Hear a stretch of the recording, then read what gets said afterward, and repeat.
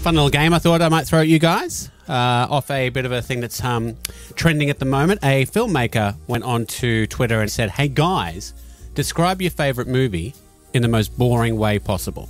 So you get all your favourite films and you boil them down to what they're basically about. But if you were to say, if it was on the back of the DVD, you'd go, well, I'm not watching that. That sounds rubbish. First one. Old lady tells a story about a boat. Titanic. On a different boat. Correct. Oh, yeah, Titanic, yeah. Sorry, it's probably not a competition, is it? I should probably wait. Number 2. 4-star restaurant is brought back up to 5 stars by a critic who liked their rat food. Ratatouille. Hey, look at you go. Damn it. I didn't get this one, but when you hear it in hindsight, so I'd see if you guys go for it. Some rich dude buys an island and puts old lizards on it. Oh, Jurassic Park. Look at you go. Oh, good one. And that's what it's about. Dude takes a pill, then he knows stuff, but is unsure if he likes knowing stuff. The Matrix. Point Break? No.